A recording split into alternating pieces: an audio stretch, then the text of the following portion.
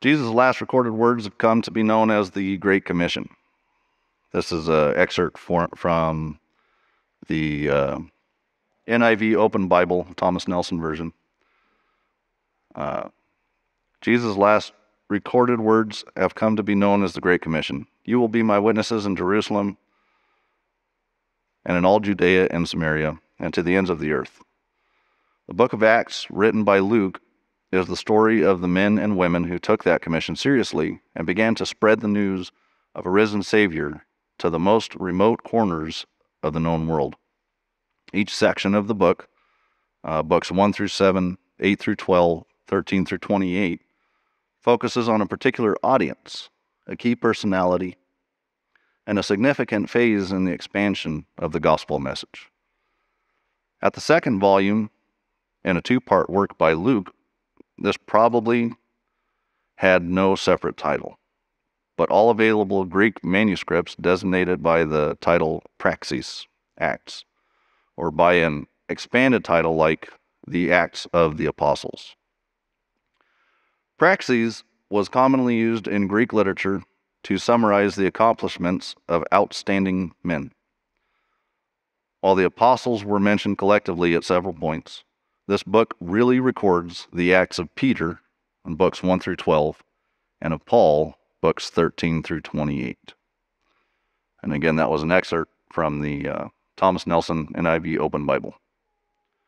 So what I'd like to do is I'd like to read a little bit from Acts 1 of some of Jesus' words, and then we're going to jump to Acts 2, and I'd really like to read all of Acts 2 today. So if you get your Bibles out, we're going to be in Acts today, and if you don't have them, I think they got all of that for up there. It's going to be a lot, but I think it should be up there.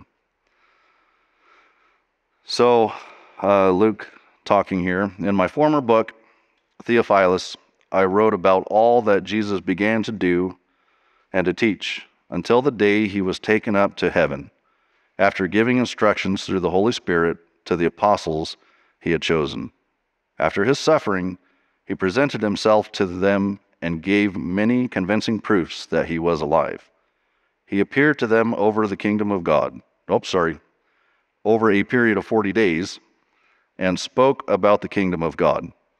On one occasion, while he was eating with them, he gave them this command: do not leave Jerusalem, but wait for the gift my Father promised, which you have heard me speak about. For John baptized with water, but in a few days you will be baptized with the Holy Spirit. Amen. Then they gathered around him and asked him, Lord, are you at this time going to restore the kingdom to Israel? He said to them, it is not for you to know the times or dates the Father has set by his own authority, but you will receive power when the Holy Spirit comes on you, and you will be my witnesses in Jerusalem and in all Judea and Samaria and to the ends of the earth. After he said this, he was taken up before their very eyes, and a cloud hid him from their sight. Jesus was taken up into heaven. Amazing instructions left by Jesus there. So let's go ahead and jump over to book 2, and we're going to read about the day of Pentecost. When the day of Pentecost came, they were all together. Book 2, chapter 2, excuse me. When the day of Pentecost came, they were all together in one place. Suddenly, a sound like the blowing of a violent wind came from heaven and filled the whole house where they were sitting. They saw what seemed to be tongues of fire that separated and came to rest on each of them. All of them were filled with the Holy Spirit and began to speak in other tongues as the Spirit enabled them. Now there were staying in Jerusalem God-fearing Jews from every nation under heaven. When they heard this sound, a crowd came together in bewilderment, because each one heard their own language being spoken. Utterly amazed, they asked, aren't all these who are speaking Galileans? Then how is it that each of us hears them in our native language? Parthians, Medes, and Elamites, residents of Mesopotamia, Judea, and Cappadocia, Pontus and Asia, Phrygia and Pamphylia, Egypt and the parts of Libya near Cyrene, visitors from Rome, both Jews and converts to Judaism, Cretans and Arabs. We hear them declaring the wonders of God in our own tongues. Amazed and perplexed, they asked one another, "What does this mean?" Some, however, made fun of them, said, "They have had too much wine." Then Peter stood up with the 11, raised his voice and addressed the crowd. "Fellow Jews and all of you who live in Jerusalem, let me explain this to you. Listen carefully to what I say. These people are not drunk, as you suppose. It's only 9 in the morning. No, this is what was spoken by the prophet Joel.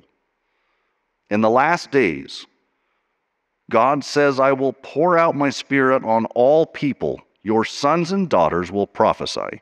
Your young men will see visions. Your old men will dream dreams. Even on my servants, both men and women, I will pour out my spirit in those days, and they will prophesy. I will show wonders in the heavens above and signs on the earth below, blood and fire and billows of smoke. The sun will be turned to darkness and the moon to blood before the coming of the great and glorious day of the Lord. And everyone who calls on the name of the Lord will be saved. Fellow Israelites, listen to this. Jesus of Nazareth was a man accredited by God to you by miracles, wonders, and signs, which God did among you through him, as yourselves know. This man was handed over to you by God's deliberate plan and foreknowledge, and you, with the help of wicked men, put him to death by nailing him to the cross.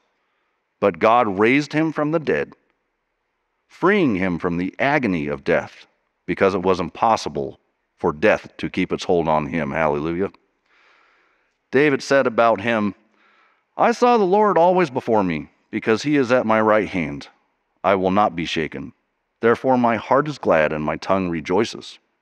My body also will rest in hope, because you will not abandon me to the realm of the dead. You will not let your Holy One see decay. You have made known to me the paths of life. You will fill me with joy in your presence. Fellow Israelites, I can tell you confidently that the patriarch David died and was buried, and his tomb is here to this day. But he was a prophet, and he knew that God had promised him on oath that he would place one of his descendants on his throne. Seeing what was to come, he spoke of the resurrection of the Messiah, that he was not abandoned to the realm of the dead, nor did his body see decay. God has raised this Jesus to life, and we are all witnesses of it. Exalted to the right hand of God, he has received from the Father the promised Holy Spirit, and has poured out what you now see and hear. For David did not ascend to heaven, and yet he said, the Lord said to my Lord, sit at my right hand until I make your enemies a footstool for your feet. Therefore, let all Israel be assured of this. God has made this Jesus, whom you crucified, both Lord and Messiah. Hallelujah. When the people heard this, they were cut to the heart and said to Peter and the other apostles, brothers, what shall we do? And Peter replied, repent and be baptized, every one of you, in the name of Jesus Christ for the forgiveness of your sins. And you will receive the gift of the Holy Spirit. The promise is for you and your children and for all who are far off, for all whom the Lord our God will call. With many other words, he warned them, and he pleaded with them, save yourselves from this corrupt generation. Those who accept this message were baptized, and about 3,000 were added to their number that day. Amazing stuff. Amazing stuff. When we are asked to believe Jesus, and is not the belief that he existed, or the belief that he is the Lord and Messiah, or the belief that he was washed or has washed the sins clean when we are made aware of them. Jesus existed. So believing in him is not just thinking, oh yeah, no, Jesus existed. Belief in Jesus is the faith that was poured out on everyone. Everyone. The Holy Spirit that was given to all, whether you think Jesus is real or not. He did die for your sins, and he was risen from the grave. Believing or having faith in Jesus as our Savior has a much deeper meaning to it. When Acts is read, there are many miracles that the apostles are able to be part of because they gave up everything else in order to follow God's teachings. His teachings are available in many tongues or languages, but the Bible has not yet been translated to every language in existence. It's amazing. There's that many languages that there are still some people that don't know God's word. But we live in a country where we are blessed that someone was able to speak in a tongue that we currently understand, no matter what language you speak here in this country. I'm thinking, you have a translated Bible in that very language. The miracle that we can know God's words translated from a spirit-filled individual who passed on the knowledge to our language. The Word of God cannot and will not be stopped. His Word will be preached to the ends of the earth. Tongues are a powerful gift from the Holy Spirit and much needed. Paul, or Saul in Acts, was not at that gathering, or at least he isn't mentioned. I haven't researched it enough. Somebody can tell me whether he was there or not. No volunteers.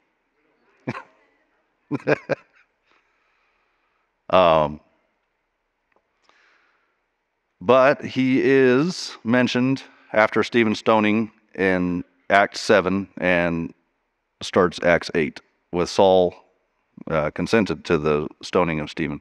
Hopefully everyone's read Acts. Everyone read Acts? Raise your hand if you read Acts. Okay.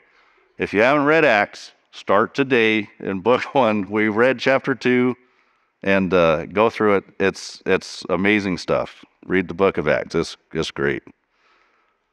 So it's written by Luke. Paul later in his letters writes of the importance of tongues, but more importantly, the gift of prophecy. Prophecy is the same as tongues, the speaking of the Lord God, but in the language that you know and speak daily.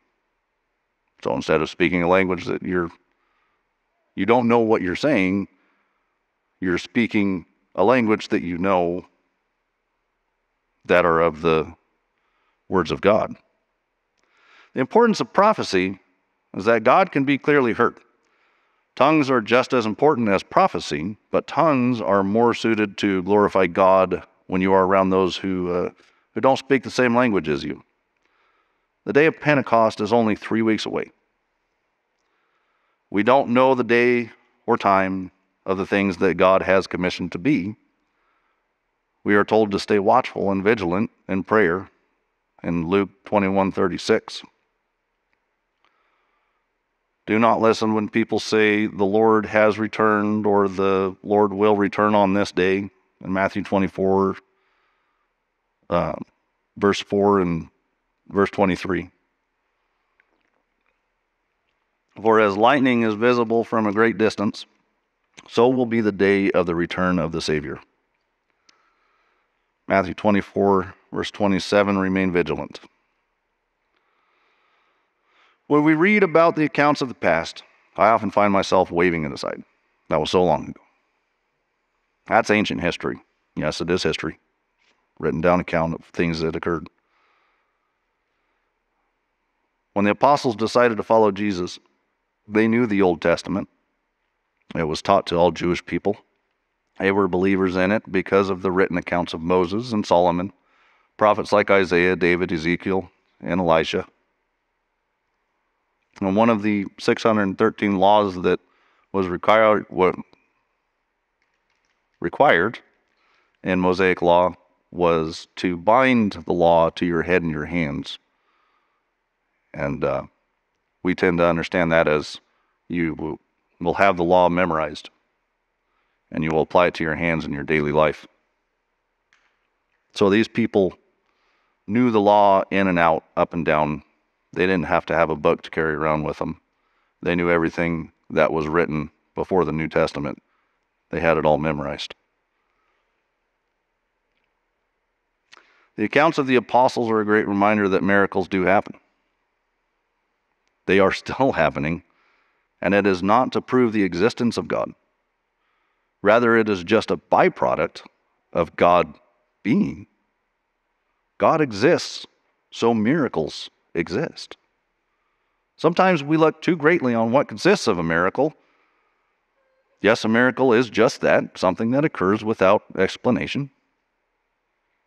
More so than that, it is something that can only have occurred. We tend to think of miracles as what has already happened. Our worldly view trains us to think that already happened won't happen again. We tend to put so much time on the past, on the way things used to be, on the way those miracles are no more.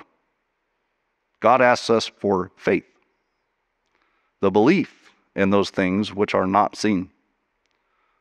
Some things that are unseen are the events to come, the future. We can predict to a certain degree many things about our worldly lives, but we cannot see what is to come. We can have a vision or a thought or a feeling of dread or a feeling of excitement. We can say, I can't wait. I know about 6 people in the past week that I've talked to that said, I can't wait. So, I can't wait happens a lot. Or I worry when. These are the times when God has said in Matthew 6:34, therefore, do not worry about tomorrow, for tomorrow will worry about itself. Each day has enough trouble of its own. Or like in Luke 12:29, and do not set your heart on what you will eat or drink. Do not worry about it. Or in Proverbs 27:1, do not boast about tomorrow, for you do not know what a day may bring. And James 4:14, we pretty sure we got to this in Bible study this morning, maybe not. Why, you do not even know what will happen tomorrow. What is your life? You are a mist that appears for a little while and then vanishes. Yet, Jeremiah 29:11, I think everyone knows that one. For I know the plans I have for you, declares the Lord. Plans to prosper you and not to harm you. Plans to give you hope and a future. Hebrews 6:19. We have this hope as an anchor for the soul, firm and secure. It enters the inner sanctuary behind the curtain. And Romans 5:5 from Paul. And hope does not put us to shame, because God's love has been poured out into our hearts through the Holy Spirit, who has been given to us. Amen. And in Acts 1:7, which we read earlier, we don't need to see the future to know that God has control of it. We don't need to worry about the future because it is another day that God has made. Amen. When we walk by faith and not sight, 2 Corinthians 5:7, we can begin to live like Noah. Hebrews 11:7, by faith Noah, when warned about things not yet seen, in holy fear, built an ark to save his family. By his faith he condemned the world and became heir of the righteousness that is in keeping with faith. In Galatians 5:16, so I say, walk by the Spirit, and you will not gratify the desires of the flesh. May 28th is approaching. And we can be excited about City Fest. That's great. Hopefully everyone's excited about it. We can be expectant of something grand to occur for Pentecost. We could be afraid of the collapse of society. We could be all manner of insert your feelings. Yet feelings are not faith. Faith is by knowing and hearing the warnings that God has given. Basic instructions before leaving earth. I like when Dana talked about that last week. Bible. Following God and not the world. Walk by the Spirit, and you will not gratify the desires of the flesh. Accept the gift that has been given to all of us. The greatest gift Holy Spirit has poured out, faith. That's the greatest gift that was given by Holy Spirit is our faith. When Holy Spirit is gone, no longer will we have faith. Embrace that faith and use it, please. My hope is that we can all one day walk by the Spirit as God had intended us to. My hope is that we can all one day be in one accord with what God has in mind. My hope is that we can all live how God intends us to trust in Him completely, to not worry about what will come, but instead rejoice. Rejoice that the Lord's perfect will someday will be done, that God Himself knows the plans for you, every single one of you. They are not plans to harm you, but prosper you, plans to give you hope and a future. May God bless each of you today as you allow His perfect plan to be done. Let God take the reins of your worries and fears and anger. Anything that is not of God, let them go. Take your hand and put it over your heart. Come on.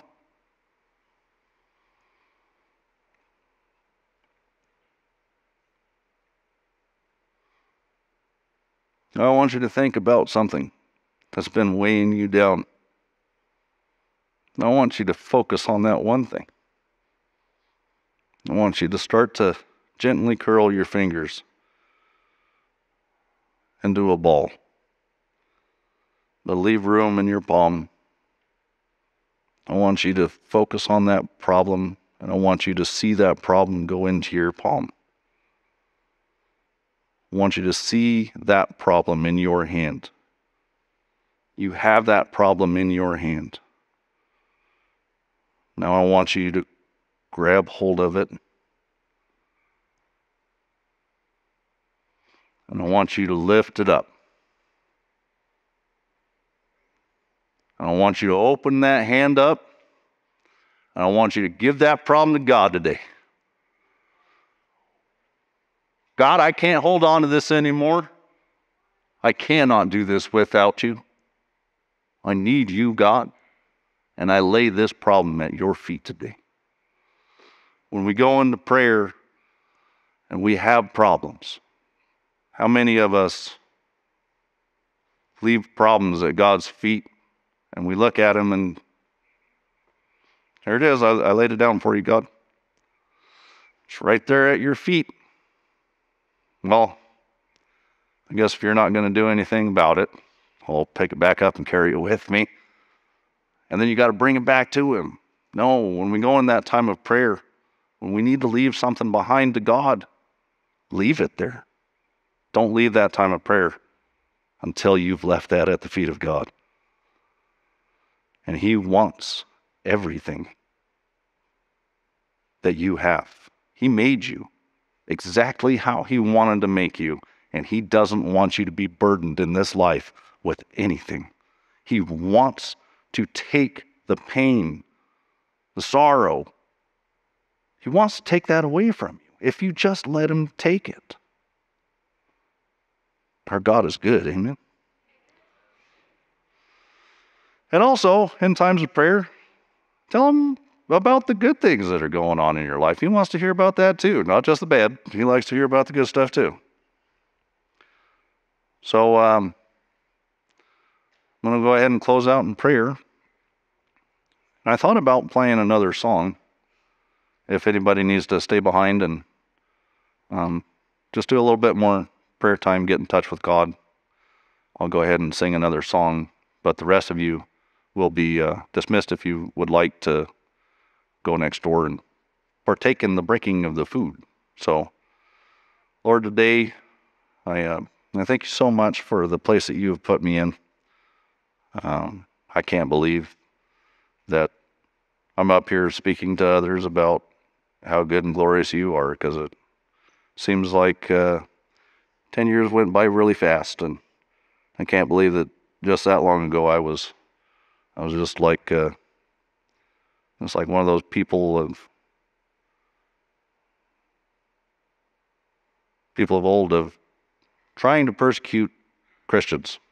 I tried to keep people from God, and Lord, I apologize, and I am so deeply sorry that I was ever that way, and I thank you so much that you are such a good God that you allow people like me to come to you. I mean, it doesn't matter what we've done in our past, Lord. You are so good and gracious that all you want to do is just keep giving. You want to give more and more grace, no matter what we have been going through. And you just want us to lay those things down at your feet, Lord, so that we can live for you, and we can allow your light to shine in our lives, so that when people see us, they see a reflection of you, Jesus, not our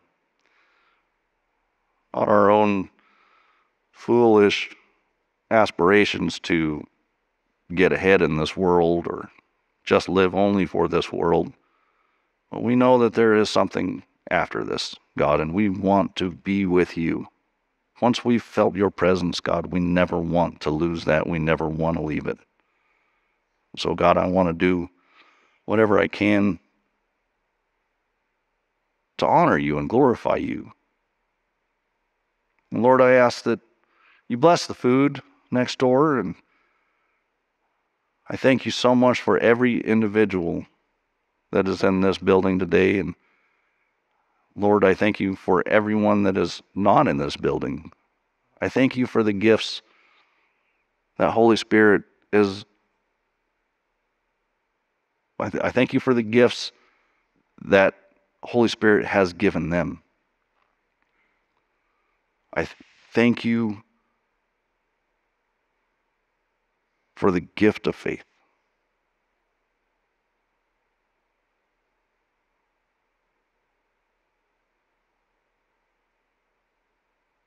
God, I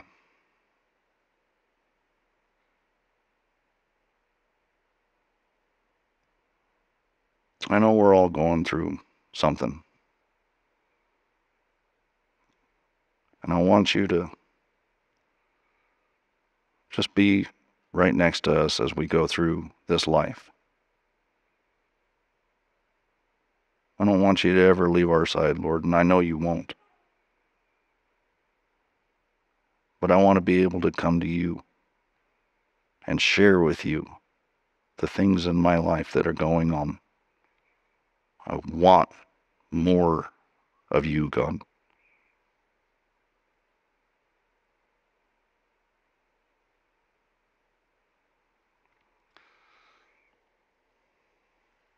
God, I thank you for the people who helped make the food today, and I thank you for all the volunteers who are willing to give up their time to help with anything that is for your kingdom, God. And there's so many people and so many things that I can be grateful for and thank you for. But I think I'm going to cut this short so that people can go get their food, God.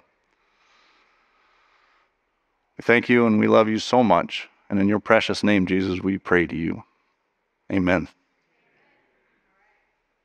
So you are free to go next door if you'd like.